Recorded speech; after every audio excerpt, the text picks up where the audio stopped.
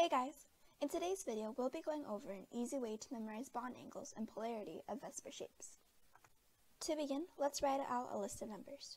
First, we'll write out 2, 0, 3, 0, 4, 0, 5, 0, and 6, 0. These will be our main rows, with the left side representing the number of bonding pairs, and the right side the number of lone pairs. To know how many rows to add under each main row, subtract the left side's number by 2. So the row 2, 0 will have no additional rows under it, since 2 minus 2 is 0. But the row 3, 0 will have one more row underneath it. For the rows underneath the main rows, subtract 1 from the left side and add 1 onto the right. So in the first row under the main row 3, 0, we will have 2, 1.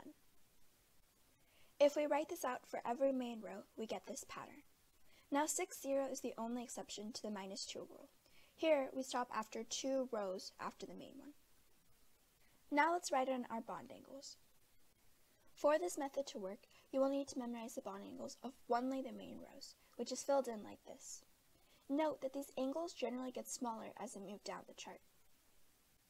Also, remember that trigonal bipyramidal has 2 bond angles, an equatorial and axial angle. From there, bring down the same bond angle under each secondary row of the main row, if it has one, and add an additional less than sign for each row. Now, there are 3 exceptions to this rule, which is shown by the blank spaces.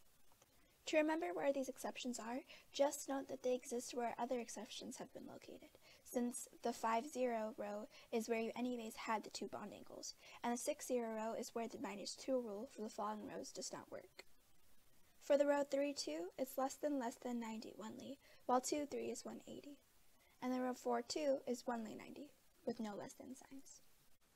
The reason why this method works is because the more electrons you are adding to the molecule, generally the smaller the bonds between the angles become, since the electrons begin to repel one another.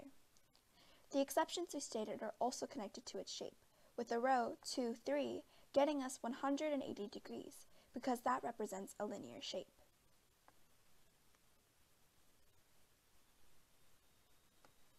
As for polarity, just remember that all the shapes with no lone pairs will be nonpolar. This means all our main rows are nonpolar. The only exceptions are the exceptions we already know, specifically the rows 2, 3, and 4, 2. You can remember this by noting that these are the only secondary rows without a less than sign. Therefore, all the remaining rows are polar. I hope this video helped you to use an easy way to memorize bond angles and polarity of VSEPR shapes.